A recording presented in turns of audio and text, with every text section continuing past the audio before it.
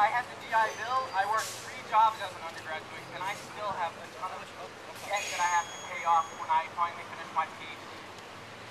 So to believe that hard work will get you through college and you'll be debt-free is kind of ridiculous. I'm here to tell you that hard work isn't necessarily enough, and that something has to change, because how can we have progress if the government is standing by and letting corporations take over and take advantage of people? It's wrong.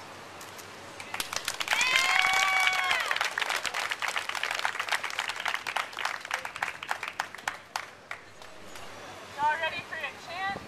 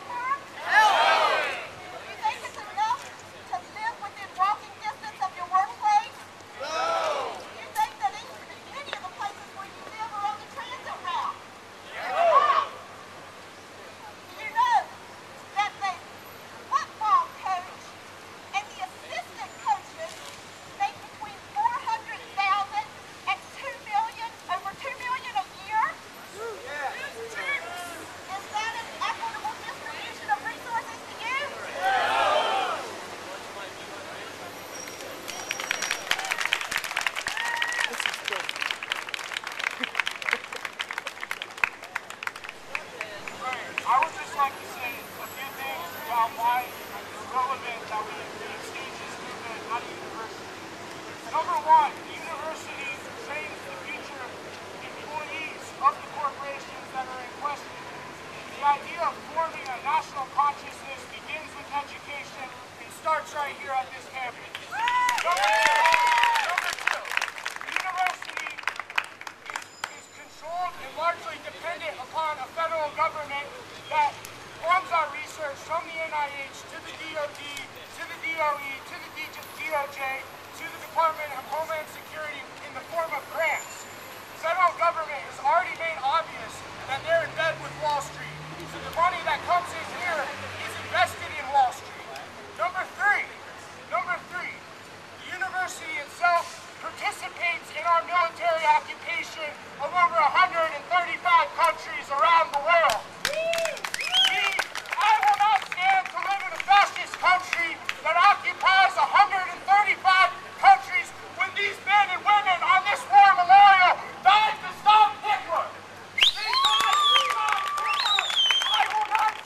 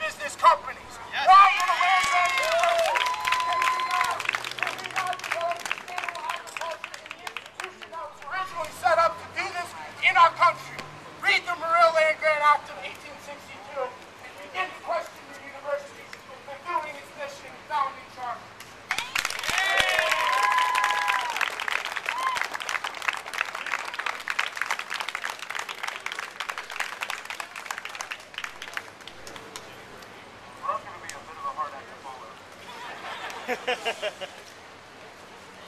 I'd like to say something about the quote, gentrification that's going on around here. I grew up in this town, and there used to be apartments downtown over the main blocks, and there still are.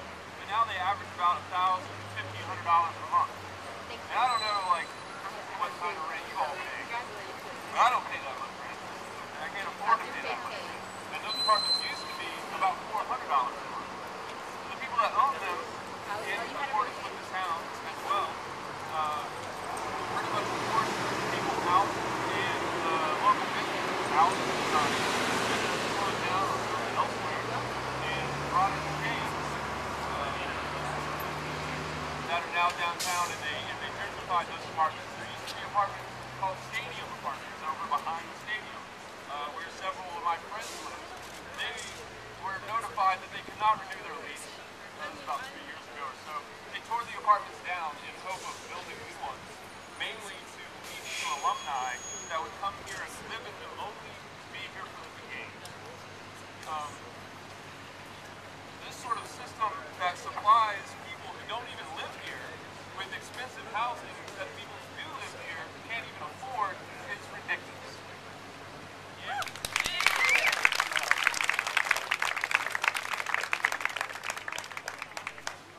The wealth distribution is ridiculous as well, as has already been said and given examples too. But when you have people making minimum wage and work all day long to support families that they can barely support on that minimum wage, and then you have single individuals working and making $400,000 to $1 million a year, doing pretty much nothing, in my opinion, that really benefits anybody. You know, what's the point of this? If you knock off that overhead and knock off the bosses, you can redistribute that, and the workers can do this. They have the power. We have the power here to take what is ours and take it back from the ones who have taken it from us and are trying to delude us into thinking that there's nothing we can do about it.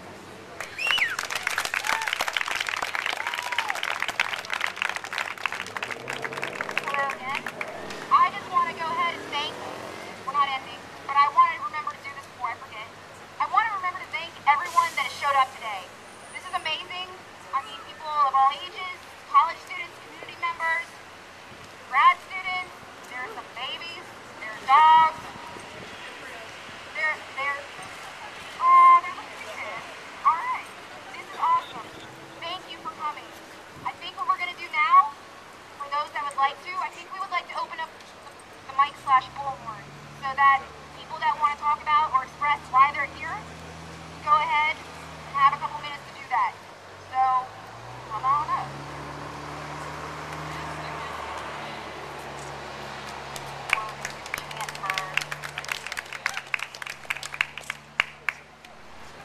Well, being that this is being that this is a democracy, what y'all want to hear?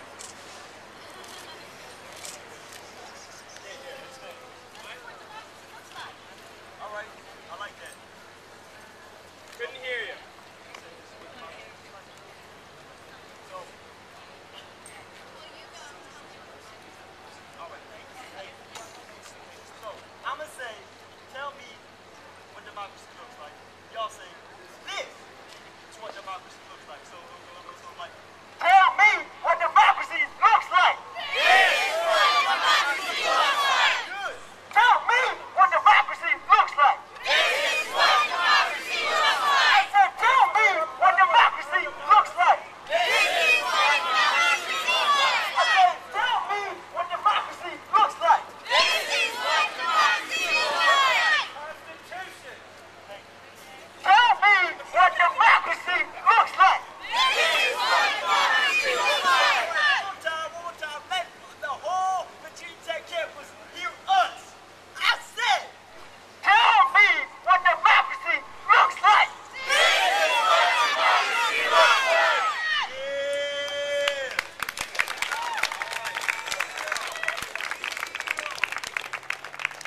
Now, if I may have a moment of your time, I'd like to tell you why I am personally here. In my family, I grew up with my mom and my sister. And currently, my mom, she she's been working so hard for the past 3 years to support me, myself, and my sister. We went on welfare, we went on food stamps for a while. She did not have a job. But look, right now this is what's going on. She has to choose between whether to feed my little sister or have health insurance. Now you tell me how that's supposed to work. Tell me how that's supposed to work.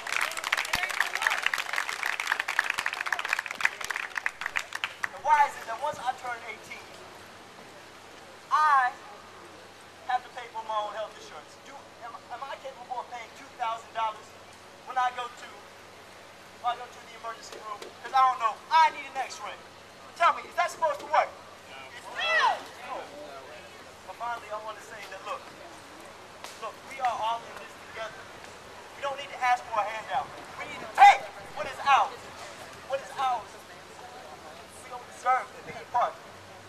Be part where there is 1% in the nation controlling 30, at least 30% of the wealth. How is that supposed to work? It's not. And finally, look, now, we're the majority, so of course, you will hear more. Thank you.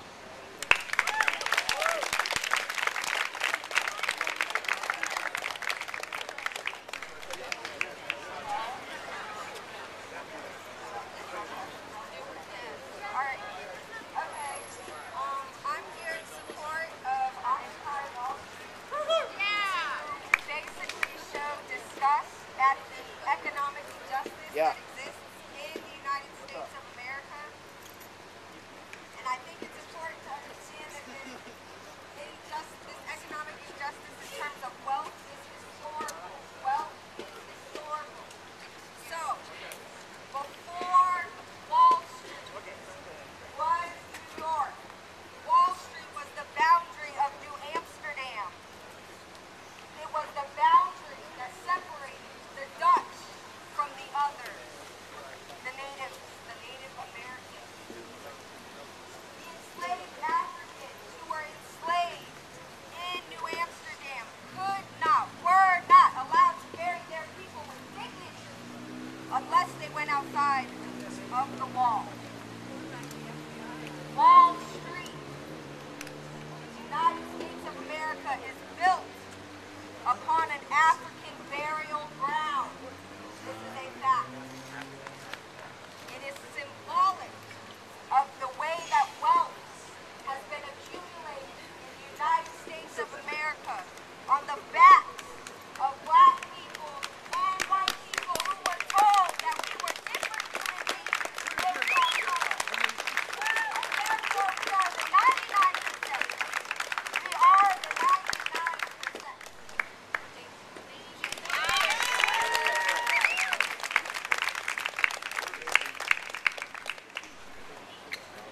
In the United States of America in 2011, the bottom 95% of people in this country control 37% of the wealth.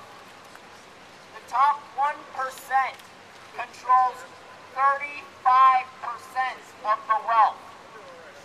The top 1%, a person that has 95 times as much wealth as most of the rest of us.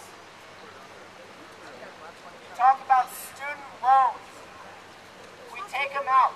We were promised that we go to high school, we work hard, we come to a good college like Virginia Tech. Like Virginia and Tech. we work hard, and we'll be able to go and get a job that will pay well, where we can do things we want, or maybe we'll take a little bit less, make a little more money, have a little less fun. It doesn't matter. We'd have a choice. We don't have a choice. It's been taken from us.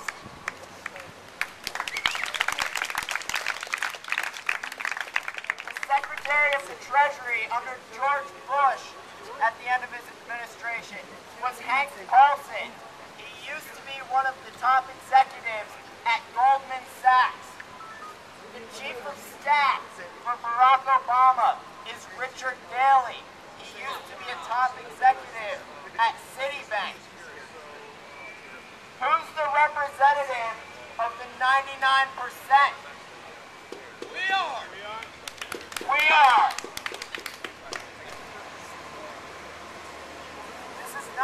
This doesn't need to be a socialist movement. I'm not a socialist, I'm not an anarchist, am I a hippie? Maybe. Then what are you? We're not mad at your people that are working hard, making maybe $100,000. That's not the enemy. The enemy is the people making $30 million a year, taking it all in preferred stocks, not paying taxes on it, because they bought Congress, they bought White House, and Citizens United announced that they bought the Supreme Court. We don't have a voice until now. Occupy Wall Street, occupy Virginia Tech, occupy everywhere.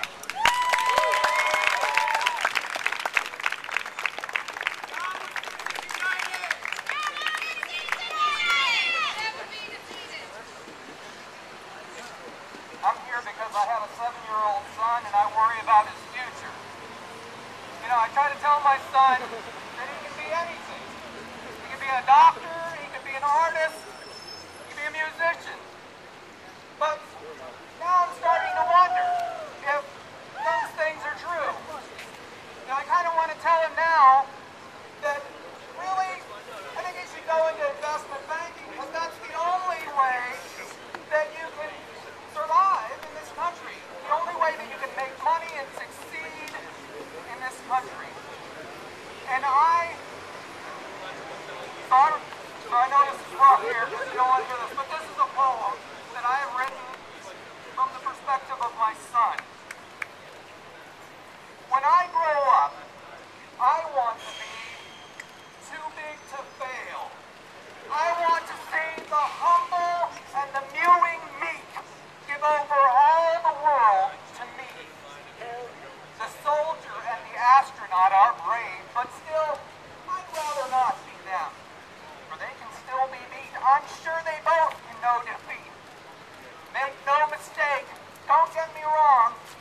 A fireman is big and strong. A cowboy with his print lasso and horse and gun is mighty too. But just the same, from all I see, if it were just left up to me, and I could not be sent to jail, I'd rather be too big to fail.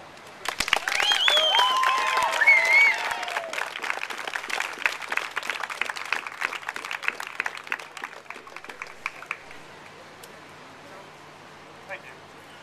Last February, this movement began in Egypt, the Middle East, by those whose lives were defined by its tyranny. Today, that movement's come to America.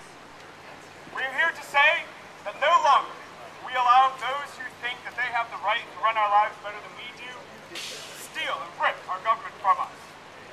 Throw the people of this nation upon their knees and grovel for everything that they, by their very humanity, deserve. No longer will we judge the value of human being based upon a dollar amount. No longer will we think that the right to live is something that can be bought and sold open in open market. Today we say to Wall Street, tear down your wall and allow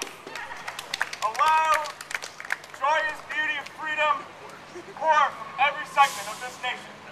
A nation that at its core is based upon a principle that there is the single, most essential, inalienable right of every human being to be free. Free from tyrannical dictators. Free from tyrannical economy. Free from a marketplace that looks only at the dollar amounts and not at the happiness of a child's face. Today, all those who think that they have been so secure over the past 100 years in their ivory towers and corporate offices, your day of reckoning is coming.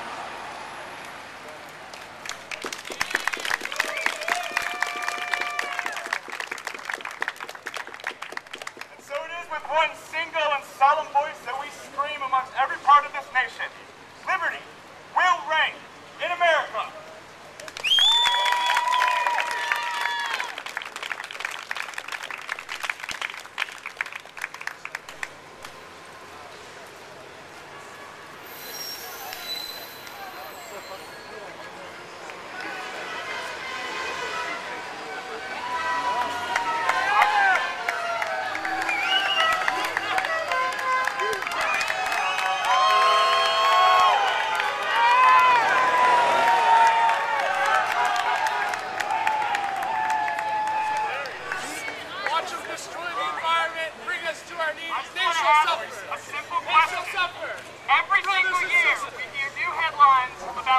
profits.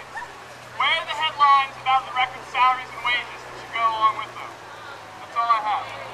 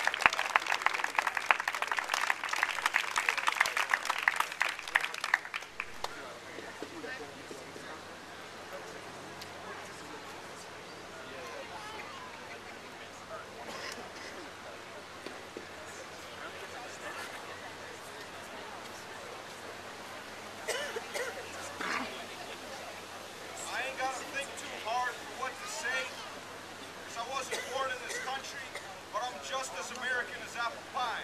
So I grew up in Brooklyn, New York, and I'm from the place that's revolting right now. Okay? And I speak on behalf of the immigrants, and on behalf of the artists, and on behalf of all the crazy fucking poets out there. They're just down on the ground. And all I want to say is that if we lived in the world where the bankers let the artists feed themselves, then there wouldn't be a problem. But you don't let us live. So now all we have is our hands and our voices.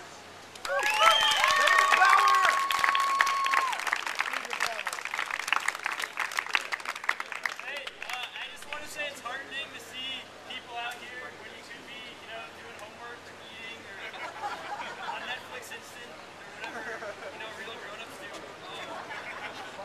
Yeah, it just seems good that everybody's trying to focus on whatever change we can make instead of,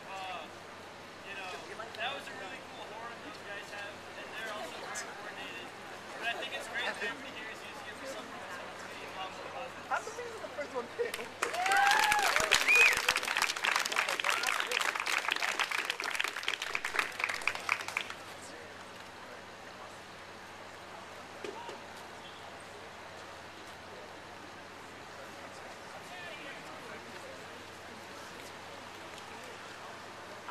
I think I need to get one of these. It's pretty awesome. I want a bullhorn.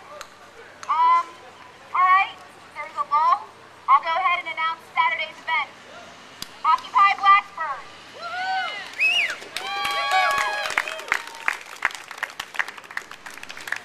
Occupy Blacksburg is with solidarity with the larger community of Blacksburg. Students, community members, citizens, staff, faculty, that don't have jobs, stay-at-home mothers. This is for the community of Blacksburg. We're going to get together on Saturday at 2 p.m. We're going to have a rally. Then we're going to have a small march, maybe a large march. Where? Outside of the cellar. I just want to double check. I just wanted to double check. It is outside the cellar at 2 p.m. That is where we will gather to rally, have a couple speakers, open up the mic for the community of Blacksburg, and then march down the 16 blocks throughout the 16 blocks. Alright, we'll make it off. We're leaving the mic open. Please feel free to come up and tell us why you're here. It can be a sentence, it can be a poem, it can be a paragraph. We're cool with that.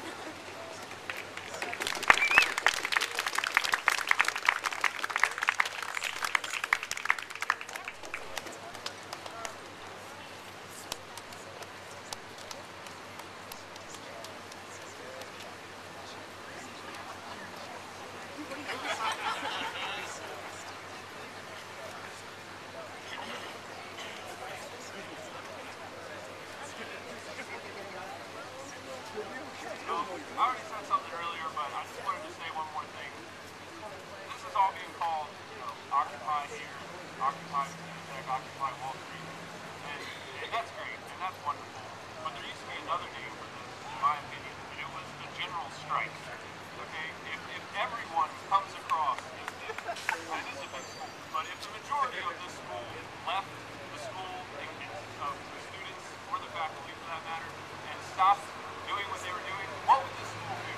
It would just immediately lose all of its power over us and not be able to dictate to us at all. Your jobs, anything that's going on like this, you have the power. If it's organized and you leave and it's collective and you make demands, they can't stop you. What are they going to do? The most they can do is bring the police, and that is a problem. But, there are worse problems than that. That's all I have to say.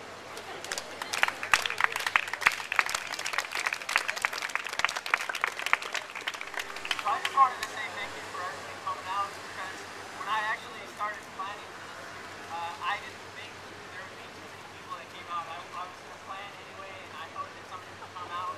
And then the Occupy Blacksburg people found out about me, got together, and we did some more planning. And I'm glad to see that everybody came out. I'm glad to see that the hard work I put into this, and the hard work that Occupy Blacksburg put into this, is actually accomplished something. 1%!